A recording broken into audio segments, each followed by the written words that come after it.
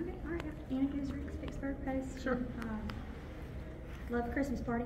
I'm glad you were able to come. Yeah. It's a fun time.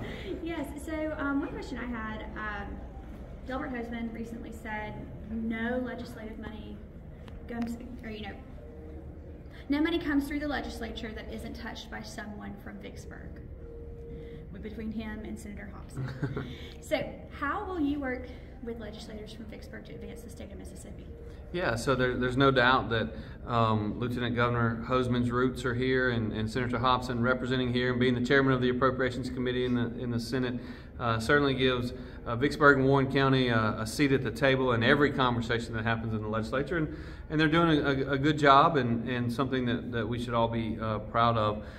But the credit that I give them, and particularly Senator Hobson, is a recognition that Vicksburg and Warren County is his home, but he also is looking out for the best interest of the entire state of Mississippi. And so we've worked very closely together for many years now in ensuring that we are investing in education, investing in workforce development, workforce training, investing in site development, which the new port project has benefited from significantly. And that's going to lead to more and better and higher paying jobs for Vicksburg and Warren County. Economic development has been a focal point of your campaign here in the early months here. How do you think voters are going to resonate with that as we get closer to the vote? Well, I think everyone is exceptionally excited in our state, because the reason I'm excited is because the campaign gives me the opportunity to travel around the state and tell my story, and the reality is my story is Mississippi's story. And that is a story of success, a story of educational achievement levels never seen before. That's a story of economic development unlike anything that's ever happened in our state. It's the lowest unemployment rate in state history. It's more people working than any time in our state history. Our fourth grade reading and fourth grade math results are better than any time in state history. We've invested record amounts in workforce development, workforce training, and we've seen the largest teacher pay raise in state history. It's a great story. It's one that we should all be proud of. And I will tell you, as I travel around the state, that's what I'm hearing from people, regardless of their political affiliation. They're excited about what's happening in Mississippi, and quite frankly, they should be.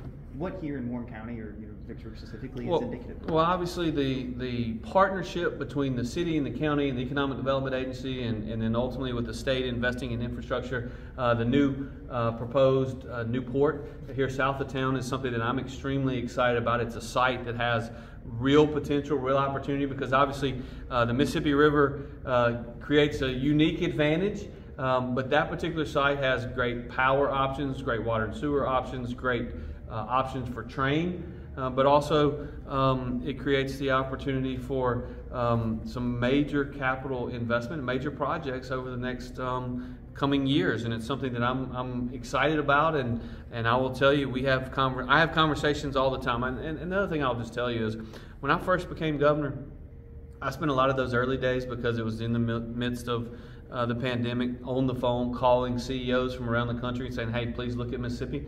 I don't spend a lot of time doing that anymore, because they're calling me, because they're interested in what's happening in Mississippi, and they want to know why we saw $6 billion in new CapEx in 2022, an average 10-year investment before I became governor, happening in 1 year. And so it's something that that I'm excited about, I'm proud of, and I think we're going to continue to see it. So, speaking of the $2.5 billion projects, things like that, we've been passed over for projects in the past. So what is your office doing to ensure that Warren County and Vicksburg as a whole succeeds in obtaining? Yeah, well, one of the things I will tell you is that in the old days, 20 years ago, we always got asked initially about incentives. About 7, 8, 10 years ago, they started asking about workforce and how do I get my product to market.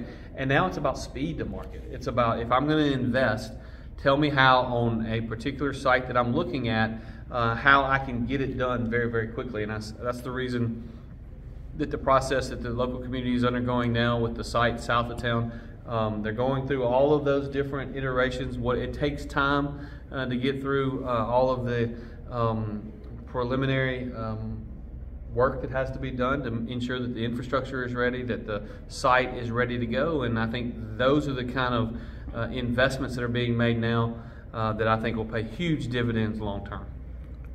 Governor, in your presentation, you talked about the condition of the roads and the interstates in particular.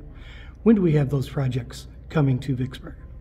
Well, some are coming sooner than others. There's no doubt that we've got a lot of work to do in terms of improving not only the quality and the quantity of our roads and bridges, but also investing to improve those ingresses and egresses onto the interstate, for instance, here in this particular county. It's something that I know Senator Hobson's working very, very hard on. He's certainly talked to me about it more times than I can count on my 10 fingers, and so that's something that we have to continue to work towards. And I think you'll see work at least on one of those projects here in Warren County in the coming months and years. So, okay. All right. Governor, how was Eagle Lake? Do what? How was Eagle Lake? Eagle Lake is always good. I got out of there without getting bitten by a snake or an alligator. That's a pretty good day at Eagle Lake.